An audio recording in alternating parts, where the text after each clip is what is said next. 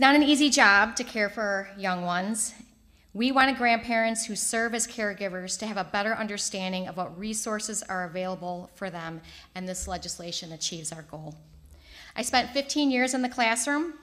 From my experience, I saw grandparents who had taken on the role of raising their grandchildren and the need to have resources readily available for them. During my time on the Joliet Township High School Board, we made it a priority to work with grandparents and the community to provide information on the resources we had.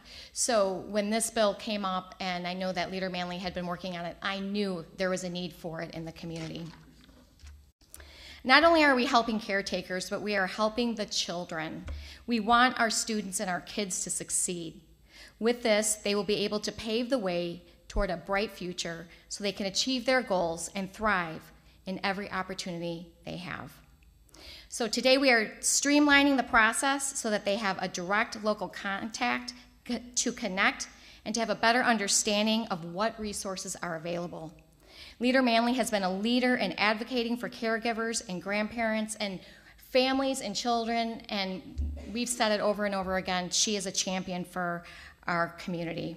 And I was proud to work with her on this and to get it over the finish line.